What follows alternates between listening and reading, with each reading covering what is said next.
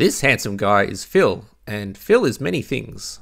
Devoted father, loving husband, part-time male model, a snappy dresser, has one of the most glorious beards I've ever seen, and of course is a very talented and entertaining woodworker. Phil is a consummate professional, with interview skills second to none. Just ask these guys. I'm having so much. Yesterday I got hit. Recently, Gradually Wizardly turned 5, and to celebrate that milestone, Phil set out a simple challenge. Here's the challenge. Build something you could not have made 5 years ago. Not just make a thing you couldn't make before, but I want you to give it away to someone you legitimately care about.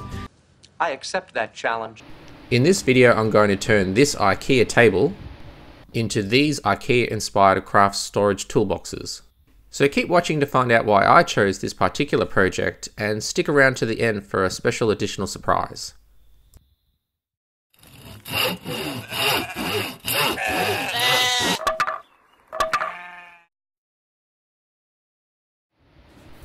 This Ikea craft desk used to be used by my young apprentice, but since we built her a new desk, this one is now destined to be recycled for its timber.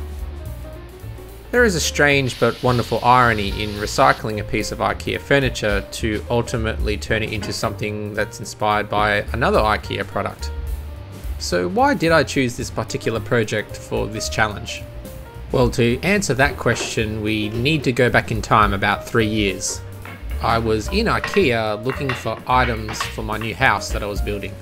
And it was there that I stumbled upon this rather innocent looking craft toolbox that I thought would be great for the young apprentice since she loves to draw, paint and craft. That was until I saw the $55 price tag. It was at this point I said to myself, surely I could make this. Don't call me Shirley. It was that simple question of asking myself, could I do this, that has now led me down this journey of woodworking and making. So after 3 years, I can finally answer that question. Can I make this? Yes, I can now. Over at the bandsaw, I began the process of resawing each of the boards.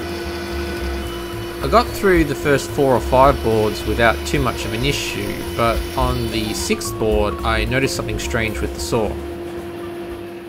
Well, this was a little bit scary. I was trying to work out why the bandsaw started tracking really violently back and forth this way. And I thought, oh, it must be off balance. So I was adjusting these bits here, but it was just getting worse and worse. So I opened it up and released the blade a bit, and I've discovered, that it was probably moments away from completely imploding. So I'm not sure what was been happening there. Maybe it's on a bit too tight, I'm not sure. But that's a lucky escape. So I've only got the one resaw blade. I'm gonna have to put this one back on and hopefully finish the rest of these. I'll have to order a new blade, but yikes. I replaced the blade with the one I had on hand. It's a higher tooth count one, and it's really not designed for resawing. So despite it being a fairly soft wood, I had to go really slow. Having the right blade in your bandsaw for the purpose that you're using really does make a massive difference. This is me resawing the same timber in real time with this non-resawing blade. So let this really be a lesson. If something doesn't look or feel right when using a tool, stop, assess and make sure everything is okay. A few moments later. With the boards finally resawed, we can glue them together to make panels. I'm sure there'll be some of you saying, well, of course you can build it. Look at all these fancy and expensive tools you own. It's a complete myth that you can only build something if you have an expensive, fully decked out workshop. You can achieve quite a lot with very little.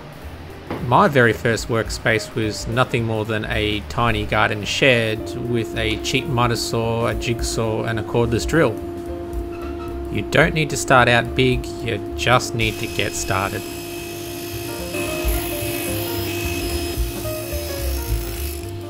While I wait for the panels to dry, I'll next cut strips to form the hinges that will attach the top with the bottom of the box.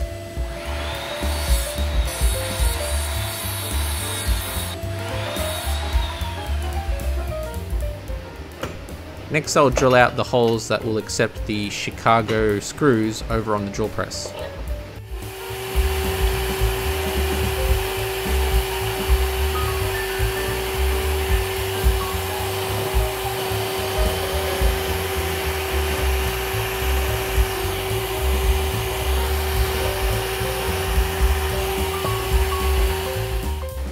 And then rounding off the corners over on the disc sander.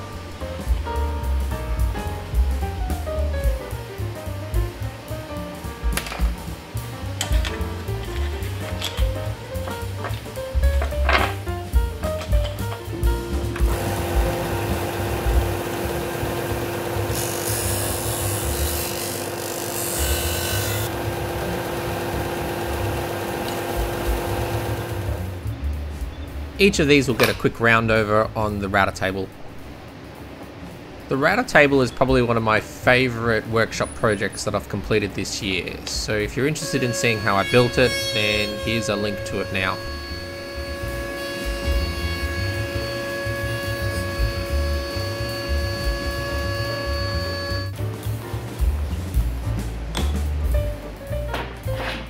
The panels are now ready, and I'll bring them down to final thickness on the planer and trim them to their final dimensions over on the table saw.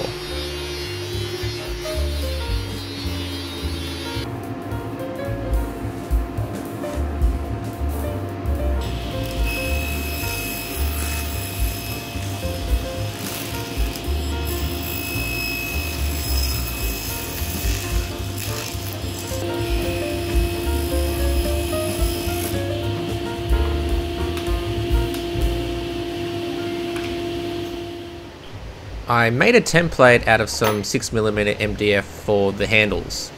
This will help keep the handles consistent, as we'll need 4 of these for the build.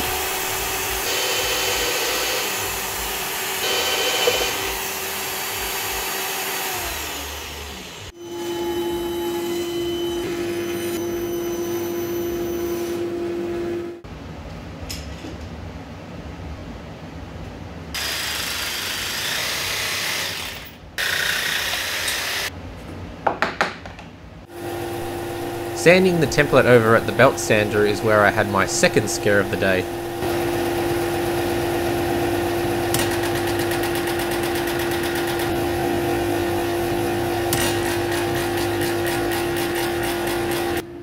I had torn a hole in the belt, and while not as dramatic as the bandsaw blade incident, it still was an unexpected surprise.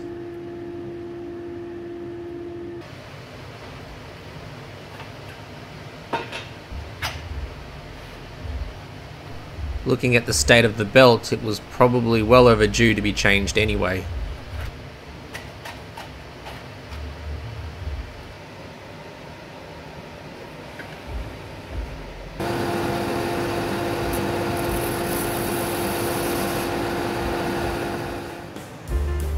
With the template now sorted, I'll use it to cut out each of the handles for the box.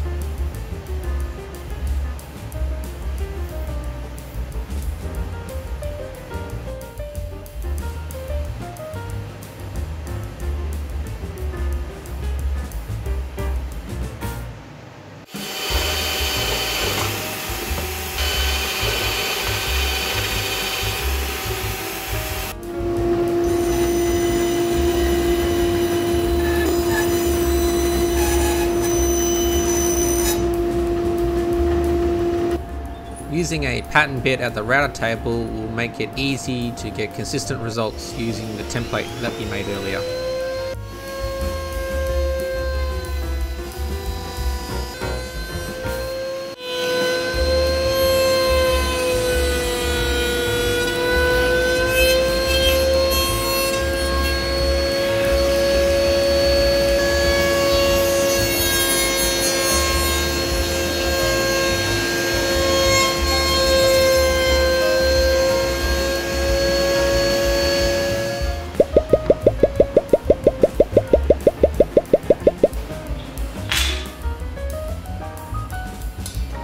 Next I'm going to cut all the rebates for the box construction over on the table saw using a dado stack.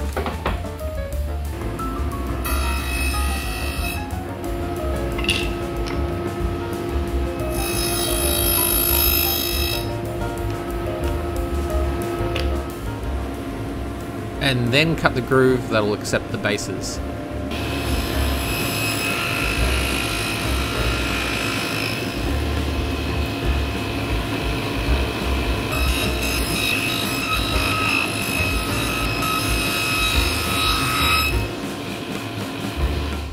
The bases are made from recycled Ikea drawers.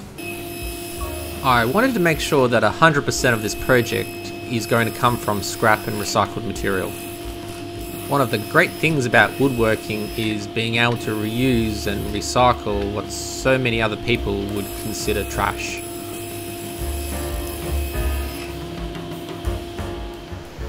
Before I assemble the sides, I'm going to add some personalization. I'm going to be using a tool that I've not really discussed in much detail, but hope to in a future video. This CNC carver is really great at making signs and name carving, and I even used it in the offcut challenge to make my workshop clock.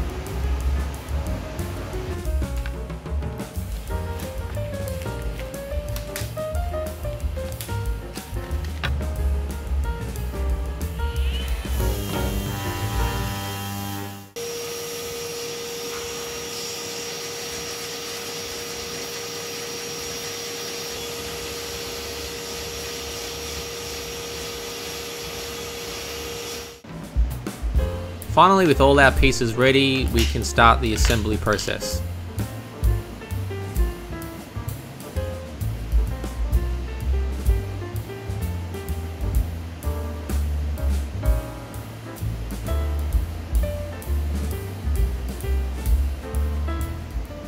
A handy tip when you're wanting to clamp smaller boxes like this is to use rubber bands. Cheap, affordable, and you can get them in all sorts of sizes, so it's good to have an assortment on hand at all times. And of course, you always got to check square. That's looking pretty good, so we'll repeat that for the other 3 trays and then move on to the bottoms.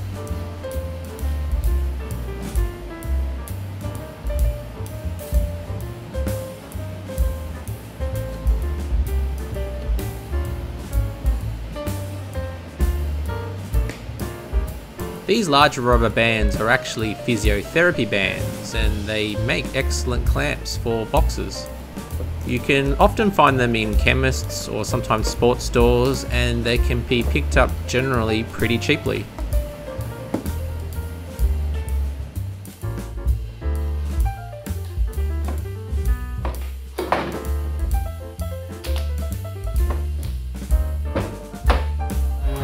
And of course, with everything now dry, we can take the opportunity to give everything a quick sand.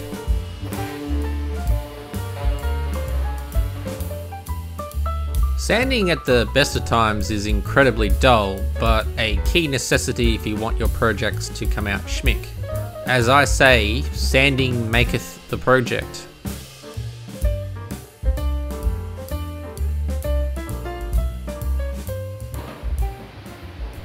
The last step before we can do assembly is to drill out holes that will accept our Chicago screws. This will allow our trays to then cantilever out. During my search to locate a source for Chicago screws, I found myself trying to describe what I was after to a local vendor. He told me that what I actually was after is called a sex bolt. I thought at the time he was just trying to be clever, but after a few web searches, many of which I can't broadcast, it turns out he's right. The common name for this type of fastener is indeed called a sex bolt. I think for now I'll stick to the name Chicago fastener. I think that's probably safer at least.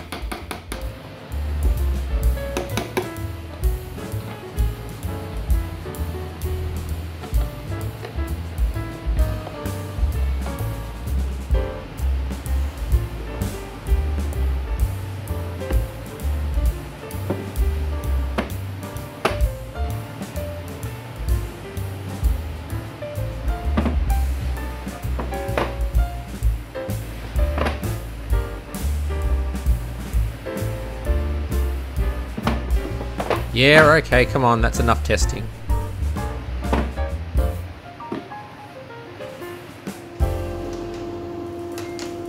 Now you might think that the project at this point is finished, and for the most part it is, but it wouldn't be one of my projects if I couldn't at least try to attempt to inject a little bit of form ply into the build. So I think the perfect accessory here will be a little bit of pattern plywood. So let the montage begin.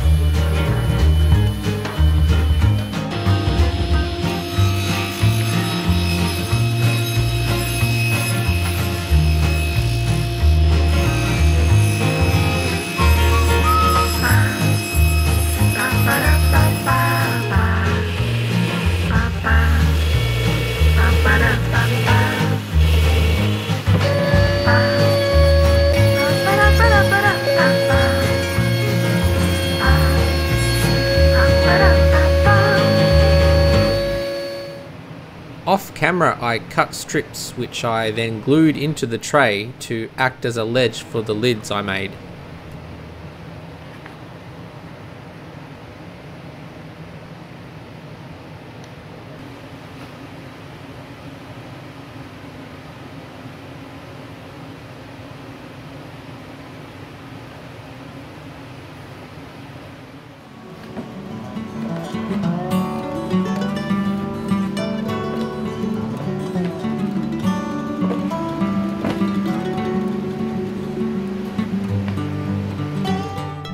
And here they are, ready for finish. I'm opting for some hard wax oil for this one, nothing too fancy. It's easy to apply and gives good results, especially on the plywood. I'll apply a first coat here and then come back later, disassemble and apply a final coat off camera.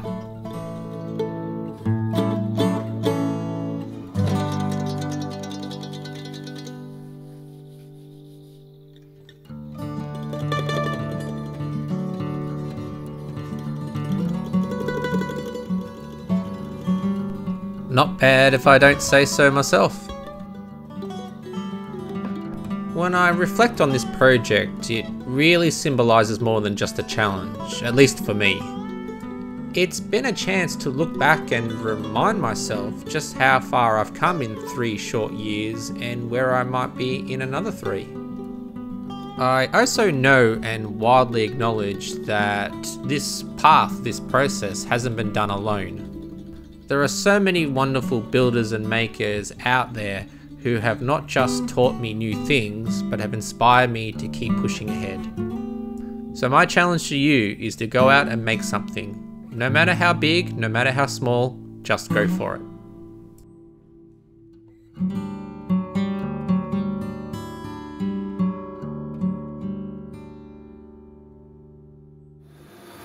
There's one last thing before I close out today's video, and that's to talk about the special surprise I mentioned at the start.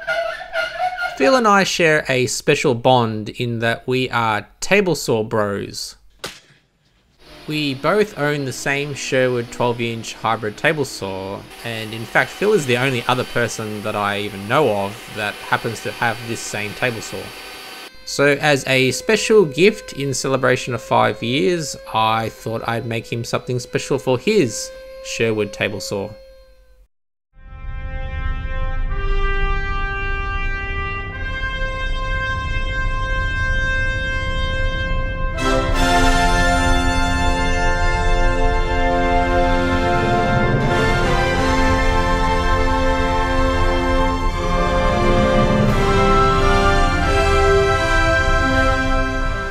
So congratulations on 5 years, Phil, and for those watching, go ahead and give Phil some love with a follow on YouTube and Instagram.